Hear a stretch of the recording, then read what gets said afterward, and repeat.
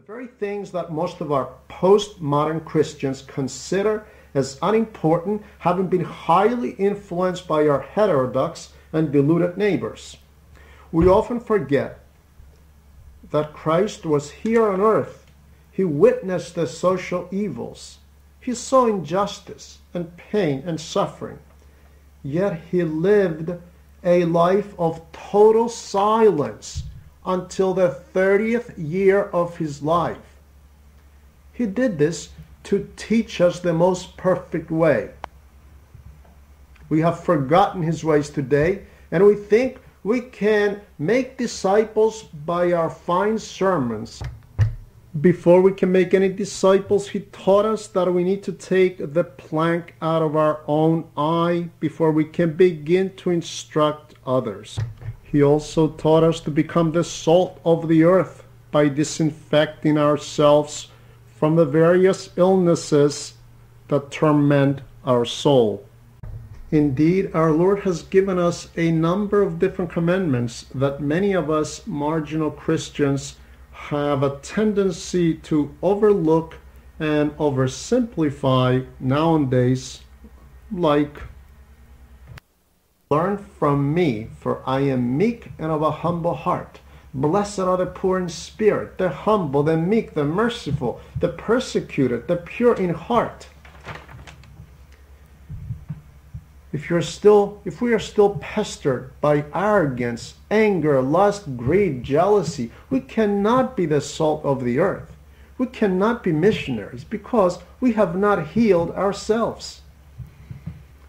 No, we cannot take the speck out of our brother's eye unless we take the plank out of our own eye. And St. Gregory the theologian correctly teaches that it is good to speak about God, but it is far better to purify yourself for God. And if St. Isaac the Syrian is much more expressive when he writes, "The one who purifies his heart and silences his passions is higher than the one who resurrects the dead." Now, I'm belaboring this point, forgive me, but there are theologians in very high places today who teach that the primary work of the bishop today is to preside over the divine liturgy, and the divine liturgy alone can perfect the members of the church. So we have ended up with Christians who transfer their bodies back and forth from the church every Sunday, and that's a good thing. And we taught them to take Holy Communion every Sunday, at least in the Greek Archdiocese. And now we have the two extremes. In Greece, people were taught to commune 4 times a year, and now in our Greek congregations, we have hundreds of people communing every week without any participation in the sacrament of the Holy Confession. And St. Nicholas Kavasilas tells us, "The priest gives the holy gifts to all who approach, but Christ gives his body and blood to those who are properly prepared, to those worthy to participate." Now, no one is worthy, we know that. What makes us worthy, however, is the constant struggle, the constant state of repentance, the constant Kyrie Jesu Christe eleison, the constant mentality and approach of the tax collector.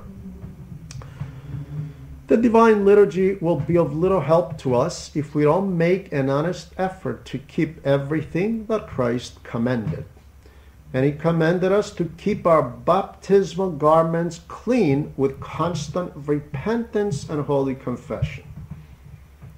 And he certainly did not praise the one who tried to enter his great banquet without a bridal garment. So this Sunday, our Holy Church will place St. John as a lamp on a hill, as a representative of its ascetic nature, which shows and spells out the journey of men to reach the likeness of Christ. the ascetic works of the saints and the ascetical experience of the saints characterize the nature and the character of the church. The Orthodox Church provides an arena, a stadium of virtues for those who are somewhat healthy, and body and soul therapy, infirmaries and hospitals for those who are injured. All this can be found in the medical journal of the Church Fathers.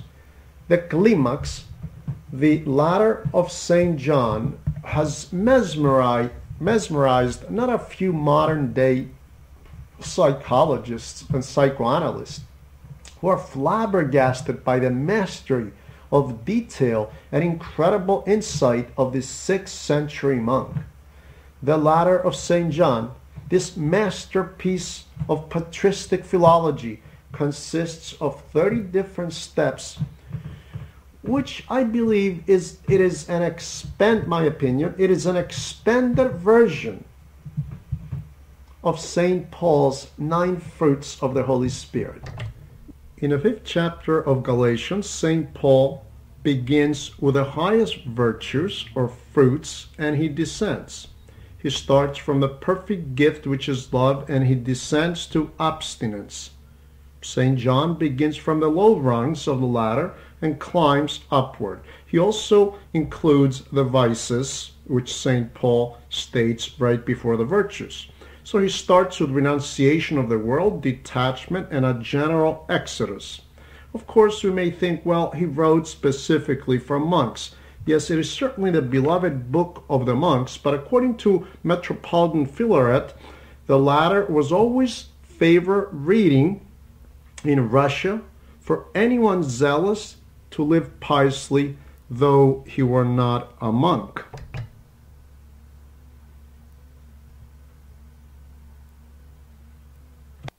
All Christians are commanded to renounce the world to a point, not just monks. St. John, the eagle of theology, cries out, "Do not love the world or anything in the world."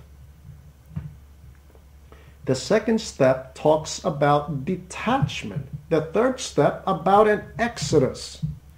This exodus can be literal for the monastics who left to go to the desert, but it is also a commandment for every Christian soul. Christ says, I believe in Corinthians, "Come out of her, my people, and do not touch anything unclean, and I will be your God, and you will be my people." So all Christians must abandon the secular lifestyle. Renunciation, detachment, exodus from secularism. St. Paul calls all this abstinence, self-control, fasting. And as we increase the level of our struggle, then the level of patience, perseverance, and humility increases, because all the virtues are linked together. And yet, many of our Christians today, clergy and laity alike, downplay the importance of fasting as something secondary. They may comment that fasting is something objective and certainly not as important as church attendance or Bible studies or missions or philanthropy or church programs.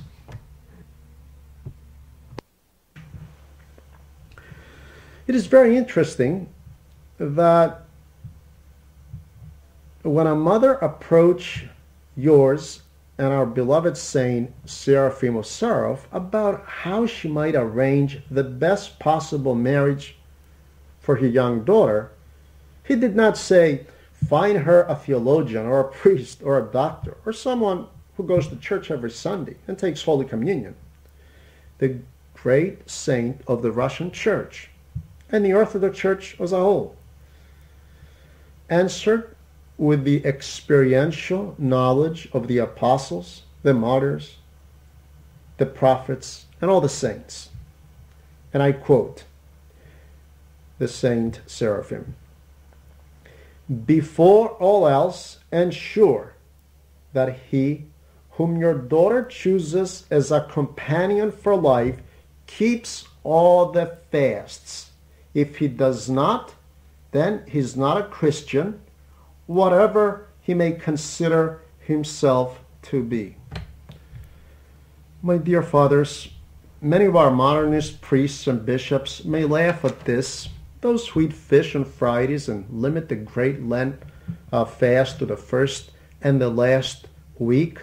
They may find this message as a message of judgmentalism. They will consider this, how can you judge Christians who cannot fast? But the saint is not judging. The saint is speaking through the Holy Spirit. He knows the conscience of the church. Someone who's healthy and has no good reason not to fast is not an alive member of the church. He's a dead member of the vine, whether a lay person or a deacon or a priest or a bishop. This is the conscience of the church. Fasting is the door of all virtues, and it cultivates the conscience that we are members of one body, with Christ being the head. And the members of the body of Christ are fasting this period. This obedience to the church is highly therapeutic. It is the slow detachment from our own will, our own desires. It is the beginning of meekness and humility. Saint Seraphim spoke like this because he was well aware that the church has plenty of martyrs, much like the 7 Maccabees of the Old Testament, who chose to rather die than to violate the law of God and their Christian faith. We have many incidents where the idolaters knew that the Christians fasted this period, and they pressure them to violate the fast. They've refused to break the fast, not because there's anything wrong with a piece of meat or fish or cheese. All these are wonderful and provided by God. But as Christians, we sanctify matter. We sanctify these food groups by offering them as obedience to God first. It is not as simple as we think. Fasting is not simple at all. By breaking the fast, we separate ourselves from the body of Christ.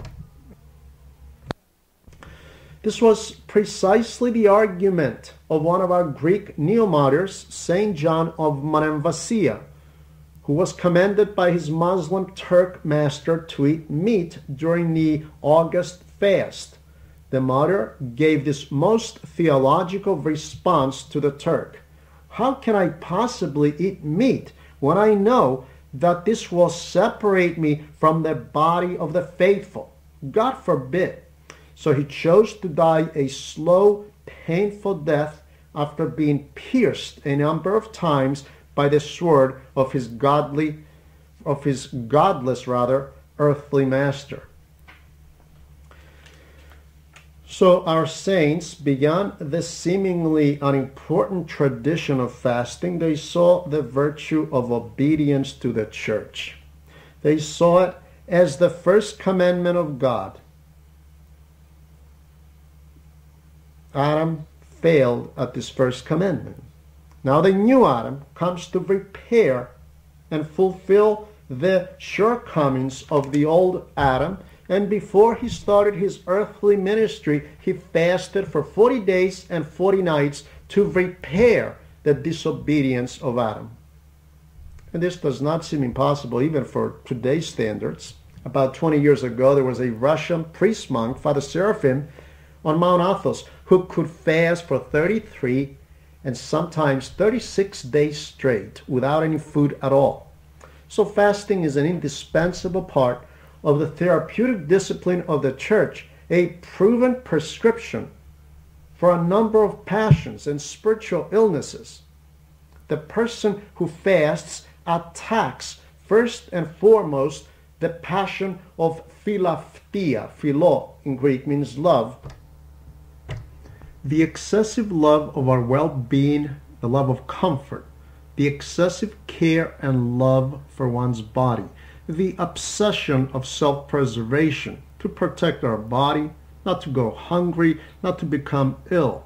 This excessive attachment on the body and on the self gives birth to all kinds of phobias and cowardice, the fear of death, the fear of disease, the fear of H1N1, swine flu, and nowadays some people do not take Holy Communion because of this fear, the fear of attracting some kind of illness from the communion cup. And of course, this is a great lack of faith and a great sin. And many mothers today may be afraid that their children will become ill if they fast. On the contrary, the experience of our church shows that the children are safeguarded and immunized by this godly fast against all kinds of dangers like substance abuse, cigarette smoking, and all kinds of dangers that will tempt them along their teenage years. Fasting strengthens the willpower of the child. A child that keeps the fast will have no difficulty saying no to cigarettes and other vices. Fasting galvanizes our faith and trust in God. The 102-year-old great Greek bishop Augustinus Gandiotis, whom I had the pleasure to meet on a number of occasions, he used to repeat, nistevis otan pistevis. That rhymes in Greek. But to fast, you must believe. A person that fasts learns to transfer his hope and his trust from the material world to God. We don't stay alive because of the things that enter our stomach. Our giver of life is God and not the neighborhood grocery store. So we learn to transfer our hope from the fruits of the earth to the fruits of the Holy Spirit. We begin to free ourselves from the attachments that enslave us by practicing the virtue of abstinence and fasting, which is the beginning of detachment of St. John of the Ladder. Christ practiced this to perfection with not owning anything in this world. And the monks who imitate the life of Christ and the apostles vow to actimosini, translated as poverty by the Western monks, but the Greek word literally means propertylessness or non-possessiveness. And that's the subject of step 17, which implies a total renunciation and detachment from objects, careers, technology, opinions, and so on. So fasting is the beginning of detachment and the prescription against greed. And greed is the root of all evil, according to St. Paul, because it enslaves people's heart. Wealth can be a blessing if it is used properly and for the glory of God, but it's very dangerous because more often than not, it robs man's trust and hope in God, and it transfers it to gold and silver and the lifeless materials of the world. So the virtue of fasting is a great prescription against the fear of poverty, the loss of a job, especially in this unstable economy. Fasting develops courage and bravery and makes a Christian adamant in his resolve to be victorious because he has learned to rely on God and not on his unstable environment. Cowardice, according to St. Isaac, is the offspring of lack of faith, and the lack of faith is the mother of hell. Cowardice is a great passion of the soul, and the cowards cannot have a relationship with God, as we are plainly told in the final chapters of the book of the Revelation. In the Gerondikon, the writings of the Desert Fathers, some young monks visited a famous starets, and they asked him for a word. Elder, give us a word. And this man, give us a word to aid us in our salvation. A word of the Holy Spirit, that is. And the elder said, I echis kardian dinase sothisete. If you have a heart, you can be saved. What does that mean? If you have a heart, if you're not afraid. And once you begin to fear God, then all other fears will vanish. Another attribute of fasting is the virtue of obedience. Obedience to the Mother Church and disobedience to my sinful bodily desires. Obedience to God's commandments. Obedience is the fourth step in the spiritual ascent of St. John. Obedience is the tomb of the will and the resurrection of humility, St. John says. And this is so profound. Unless you are willing to sacrifice our own will, we will go to our grave with a stench of egoism and arrogance, the very characteristics of demons. So fasting and the general keeping of all the commandments are not an end to themselves. They were of no help to the Pharisee. They are tools by which we will put to death our sinful members so we can resurrect inside of us the life of Christ, the life of meekness and humility. Christ revealed to us the content of his heart. The content of his heart is full of meekness and humility. The content of the devil's existence is arrogance and pride. The devil fasts, he keeps vigil, he never sleeps, he always works, he never eats, but he can never obey and he can certainly never humble himself, as he told Saint Macarius in Egypt. Once again, the main purpose of all the detachment and abstinence and fasting is to free us and to make us truly free, to make us masters of our belongings and masters of our thoughts. As we practice obedience, renunciation of the things that possess us, the sacrifice of our own will, then the natural result is meekness. St. Paul, who begins his ladder of ascent from the bottom, he starts with abstinence and then meekness and then faith in Galatians 5:22. Meekness is a fruit of the Holy Spirit, and the meek person is truly liberated from his egotistical opinions, ideas, taboos. Abstinence and self-control leads to humility and lack of anger. The humble and meek person does not rant and rave. He has full respect for people's opinions and positions. And St. John does very well when he places this virtue in the 8th step and calls it freedom from anger. St. John advises, the beginning of freedom from anger is silence of the lips when the heart is agitated. So when we find ourselves fuming inside, when we light up, then we try not to express our feelings. Contrary to modern psychology, we don't express our feelings at that moment. We bite our tongue, we hold it inside.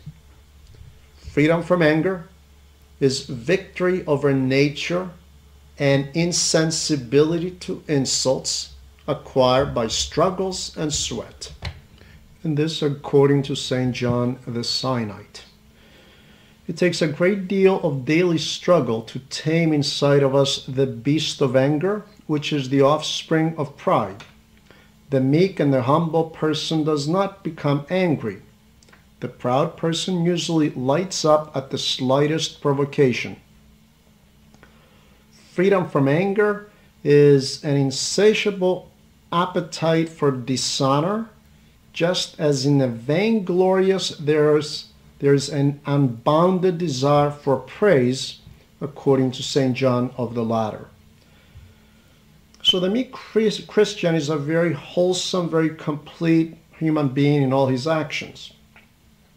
He will speak his mind, he will express his opinion freely and clearly, but he will not demand that his views must be accepted. Christ did not compel people to believe. He did not use force. He spoke, he enlightened, he clarified things, but he never demanded blind obedience from his followers, like some of the horror stories we hear today about some priests who present themselves as accomplished spiritual fathers. When a lay person expressed the desire to go elsewhere, his spiritual father told him, "Listen, my friend, one does not get away from me so easily, you know." Nonsense. Christ expressed absolute freedom in his relation with people. If anyone wants to, they can follow me if you want to. The father in the parable of the prodigal son allowed his son to leave, knowing in advance that he would destroy himself. As Christians, we need to avoid all fanaticism, and we cannot use our position as priests or parents or as teachers to bound the freedom of those around us. We will suggest, advise, plead, but the final decision about how a person wants to live their life is up to them. We may not agree, but we will not become manipulative and over-controlling after a person has reached adulthood. If people do not understand us, we don't pester them on a daily basis. Christ is our absolute teacher. Pilate asked Christ a question or two. Christ knew in advance that Pilate was not ready to even begin to understand theology. He had other things on his mind. So Christ kept silence. The quality or virtue rather of meekness is often misunderstood by the average Christian.